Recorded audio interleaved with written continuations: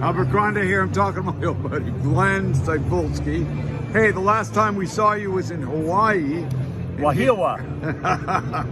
Wahiawa. Wahiawa.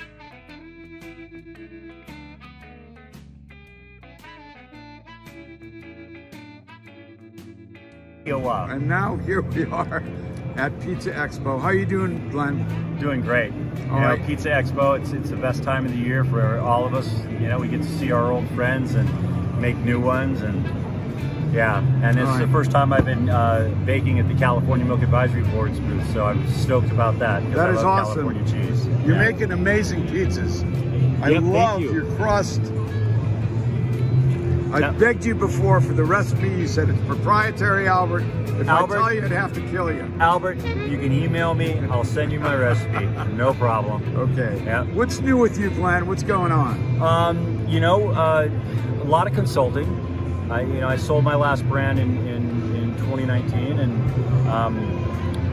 want to settle down and focus a little bit more on teaching, and not just teaching, pizza making or pasta making, but the new culinary center. It's going to be part of our nonprofit, Chefs Feeding Kids, and we're going to not only serve professionals in the industry, but we'll have 3 kitchens, one fully mic'd and videos for content making. We're going to bring in disadvantaged youth to teach them not only the joy of cooking, but how to create healthy foods. And we're going to take a lot of the young adults that don't have the physical means of getting an education in culinary, and the nonprofit will be able to fund their teaching, and not only just about charcuterie or pasta or breads or pizza, but also the business side of restaurants. I mean, I've closed restaurants because they didn't work. You have to look in the mirror and say, what didn't you know and why that happened? We need to put more young adults that have the passion for food into our industry, and they need to be educated to know what their prime costs are, know how to run a restaurant, know what their management skills are, and teach them more of that. So it's a very rounded culinary center. We're going to have a lot of fun, and the biggest thing is that we hope we make an impact on the restaurant business in a positive way. Now, educated people will do that. Great. The culinary center is going to be an actual physical space. Correct. Correct? Yeah. Tell me a little bit more about that, how you developed it, where it's located. It's been in development a long time. Right now, again, the 501c3 is going to help us raise capital to build it. And it's going to be in Santa Rosa. We've already picked out a location, 10 to 15,000 square feet, 3 kitchens. So there's going to be a production kitchen, there's going to be a training kitchen, and there's also going to be another training kitchen. All 3 of them you'll be able to train in, but one's going to be specific for videoing and content. And then we're going to have a small manufacturing center where we'll be able to do prepared foods in small runs for clients, for people that want to come and do that kind of, need to get into that kind of food arena. I have a lot of experience in that, and that's going to give some people a lot of opportunity. It's very expensive to do production runs of prepared foods. In a smaller setting, we'll be able to do it a lot less expensive so that people can test their products. Okay, that sounds fantastic. I know you lived on a farm, you live on a farm. Are you leaving the farm? Farm's gone. The property in Pengrove is gone. We sold it at a very good time last year. That was advantageous. All the kids are out. My 2 stepchildren, my wife's kids are both on their careers, and my 4 kids are all on their careers, and everybody's doing great. So it's time for me and my wife it was time to consolidate and have some fun.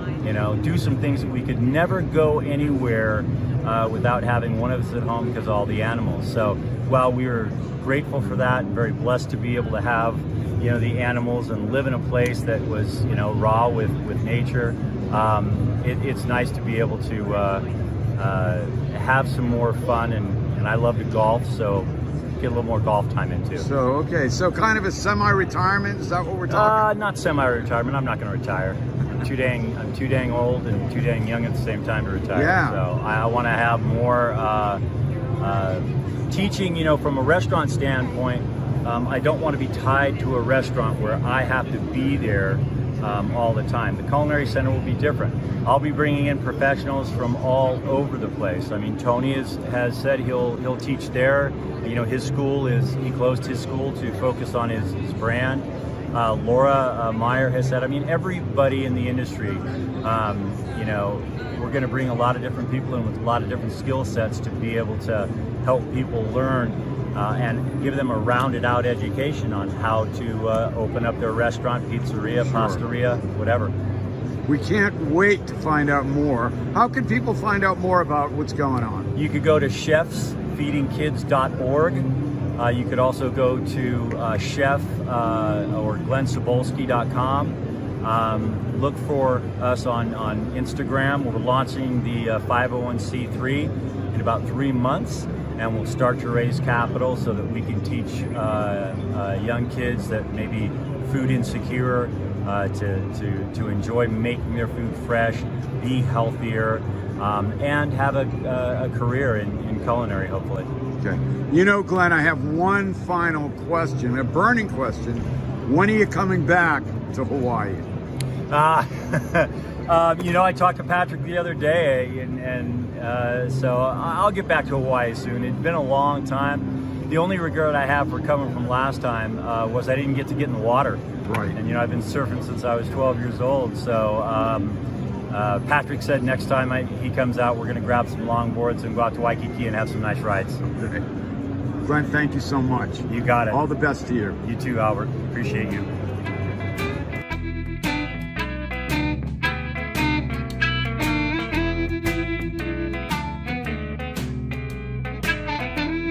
Thank you.